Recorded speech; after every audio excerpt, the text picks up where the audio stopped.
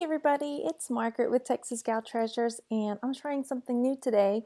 I want to try to give you a whole video but still be on screen so that you can see me talking about everything. A few of my friends who said, we see these videos of yours but we can never see you because I'm just talking behind the scenes. So I said, okay, I'll try it. I'll put myself up in the corner and talk about the things that I found. But first, I'm going to tell you I'm super duper excited because we're going to see my sister tomorrow. She lives in the hill country in Texas, in Kerrville, and so we're going out to visit her, and she's already scoped out some really cool thrift stores, and it's a huge retirement community up there, so she's saying, you know, there's really lots of cool stuff, vintage, antiques, and so I'm pretty excited. We're going to go and just check out some little towns along the way and their little thrift stores, and maybe an estate sale or two because we'll be there till Friday, so we'll see. All right, here I go. I'm going to try this out, put myself in the corner. Nobody puts Margaret in the corner, except for Margaret. There we go. Okay, let's get back to the first picture. So here's my haul from this weekend. Excuse me. And I went to this, I don't know, the weather was so weird. If you live in Texas, you know it's been really rainy. And so it cleared up this weekend long enough for nice garage sale weather on Saturday morning. But it was super duper foggy. So I went out and found a number of good garage sales, but it was eerie. There were not very many people out looking, and if you know the area, or I guess pretty much anywhere, garage sales just get swamped. So I thought, oh boy, it's already 8 o'clock. I try to get out by 7:30 when I go to garage sales because the early bird gets the worm, right? So I went, and I mean, the first garage sale, gold mine. Second garage sale, gold mine. I called my husband and said, I may only go to a couple more garage sales because I found some gems and just in the first two. All right, so here we go. This first picture, a lady sold me all of this jewelry for $10. So as you can see, we've got, this is just sort of like a costume jewelry piece, but it's really pretty, you know, blue and green beads. And this one I think is agate. It's really heavy, and the stones are really cool looking. I'm not sure. I'll have to do some more research. But then this, we've got some nice pieces of amber. That's amber with sterling silver, and then 3 amber earrings, and they're vintage. I mean, the fixings or the attachments, what do you call them, where they connect, are really, really different. They're really cool. So all 3 of those, amber with sterling silver.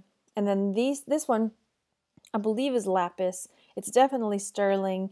My mom was not sure about it being lapis because it was pretty uniform in color, so I'll have to check it out a little better. And then this one she said for sure was lapis, and it's wrapped in gold wire. And I'm going to have to check the purity, pull out my gold testing kit and test the purity on that one. And then this is a nice piece of turquoise in sterling silver. And I wish I had it flipped over so you could see the back, the fixing. I need to learn the word for that. It's not fixins.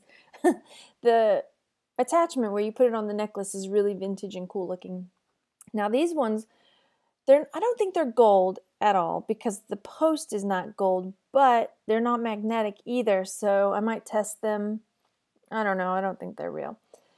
And then these ones, they don't have a marking on them, but they're really heavy, silver, gold, and have this neat little black stone on top. No markings, but I'll test them. They're not, none of it was magnetic, so it you know, leads me to want to go test it. And then cool, you know, black pearl necklace, which I don't think are real again either, but it's got this cool clasp in the front, and I guess it probably had different little dangly pendants that would hang off of it. I don't know. And then this was a vintage Whiting and Davis costume jewelry bracelet, which was really nice. So, I mean, all together here, I mean, $10, and this piece alone I can probably get $150 for, maybe more. I'm going to do a little more research. So, I mean, well over $200 there for $10. So, let's do this one. You can see a little bit closer. Yeah, the earrings, the amber earrings, I'll probably go between $40 and $50, depending on size. This one probably for sure at least $50. Again here, with this lapis, just nice. It was a nice haul. And here we go, Texas A&M, Pewter Stein, right? Gigamags. My brother's an Aggie, so sorry. My mom went to UT, if it makes you feel any better. Corps Cadets, pewter mug, so Aggies love their Aggie memorabilia. So I paid, oh gosh, I think $4 for this. And I'll have to do a little more research, but I think, I don't know. I'll have to look it up. Here again, you can see what I paid for them. 25 cents for these. And there's a marking on them. I guess I got to flip them over. Because some Native American jewelry is signed by the artist, and this one has got a marking on it. And so I need to look it up and figure out how to, I don't know, find out who made it. Maybe their tribe. Again, another pair of sterling silver earrings. And then this necklace was not magnetic either. It's gold plated probably. This was really handy. I don't know if you saw my video with my garage sale bag. So I had my garage sale bag, and they had this big tub full of jewelry. Just, I mean, and some of it looked like this, some of it looked like this. And so I just took my magnet and just kind of poked around in there, and if it was magnetic, I pulled it off and kept going, and anything that didn't stick to the magnet, I set it to the side, and these were the winners. So we'll see. And even if, you know, I may not, if it does end up being gold, maybe I'll sell it, maybe I'll put it, you know, I keep a little baggie with broken sterling jewelry and broken bits of gold jewelry that when the baggie gets big enough, you can figure out how to sell it, take it to sell. So $1 for all of that. That's pretty nice. And, oh, you're upside down. Let's turn you around. There we go. So here we have a Fisher Space Pen and $2, as you can see. I'm going to come back in here and put in on the bottom how much they go for online. But this is one of those pens that you can supposedly write upside down. And I remember when there was the big to-do about how cool this was when they came out. When was it, the 80s or 90s or something? And I remember the Russians were like, what is the big deal? Get a pencil, you know? Yeah. But we have a pen that can write upside down. This is the important thing. Technology, right? All right, so, oh, oops, I skipped some stuff. So here, oh, this was the first garage sale I went to. Check this out. And I think the guy was Italian, so it kind of makes me lean towards, Italian. So this is a leather skull cap, and at first I thought it was aviator, but it's got this brim on it, so it makes me think it's maybe more motorcycle. And then these really cool, I mean, the rubber on them is a heavy duty glass lenses in there. This is really cool. The inside's kind of eaten up here, you can see. A little bit moth-eaten, but look at the snaps. This is one of the snaps. And then the little ear flaps have mesh over the little ear holes. I think that's so cool. And honestly, I'm going to have to do some more research because I just don't know what I'm going to sell this for. I mean, I've seen some online that were like 25 bucks or like, man, there's no way. This thing is way too cool to sell for 25 bucks. I'll keep it before I sell it for 25 bucks. And my boys have been begging to play with these goggles, but they're mommies. And then a Motley Crue baseball cap. And this is one of the trucker type that has the mesh in the back. 50 cents. And again, I'll have to look that up, see how much that one's worth. This are the Fry Guys. They're not around anymore. But these are the McDonald's Fry Guys. And this was a promotional, I guess, one of the toys, an inflatable little sailboat. And the lady just gave it to me. You know, I said, oh my gosh, this is so cool. How much? She said, take it. So I said, yes, ma'am. And same lady had this Astrodome booklet. And these are actually selling for a pretty penny online. I'll have to look that back up and put it at the bottom. But I bought this for $2. And they're still trying to figure out what to do with the Astrodome. You know, they're going to tear it down or make it into an indoor park.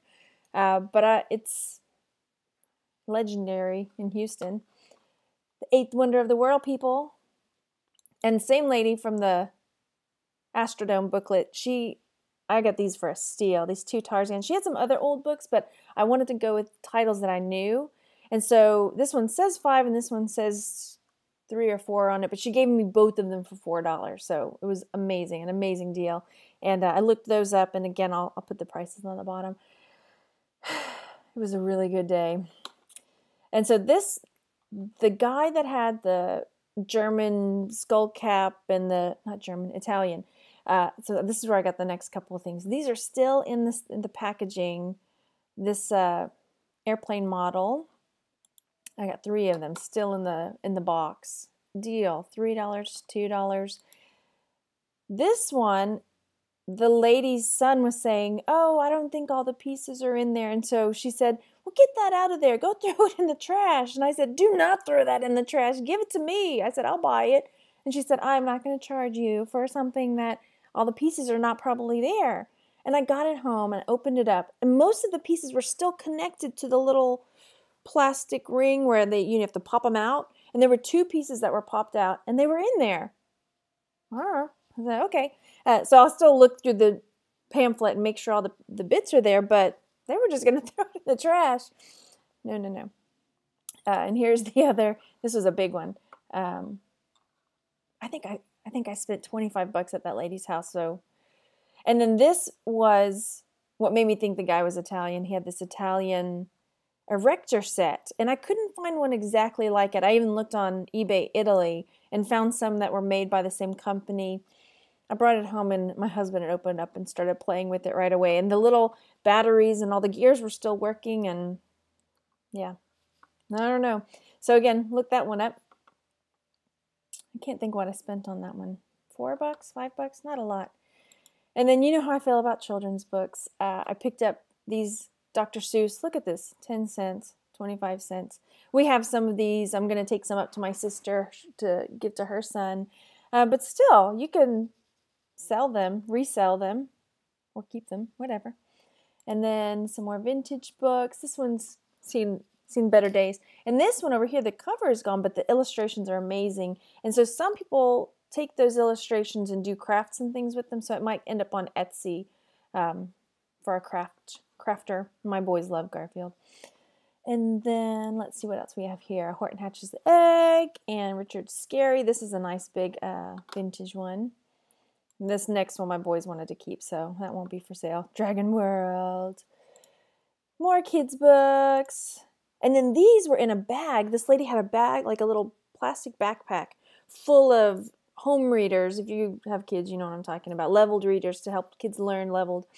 And these were stuffed in there, and I thought, oh, my boys don't really care about horses and little girls and things like that. So they're comic books. They're like a type of comic book. So I looked them up on Amazon, and some of them are selling for, a couple bucks, but one of them was like $10 on Amazon. So I may look and see if they're numbered. If I do like a bundle, I do see number 7, 3. So I might try bundling them. I haven't done a bundle before, and ask a little bit for those. What have we next? Calvin and Hobbes. I already have this one, so that one will be for sale. And this one I don't have, so we're keeping it. And then the last one is this Lego Minotaur game, and I've never found a Lego game that had all the pieces and the booklets and everything, and this had it all together. Now, the only problem is getting it away from the boys because they want to keep it. So, anyway, so this was my amazing haul this weekend. I spent $45 total for everything. I just can't believe it. It was amazing. Anyway, so thanks for watching, and when I get back from Kerrville, hopefully I'll have an awesome haul to show you. Yeah, I don't know. So anyway, like me down below, subscribe, and leave me a comment. Let me know you're watching. And as always, you can find me on Facebook at Texas Gal Treasures. And I will talk to you later.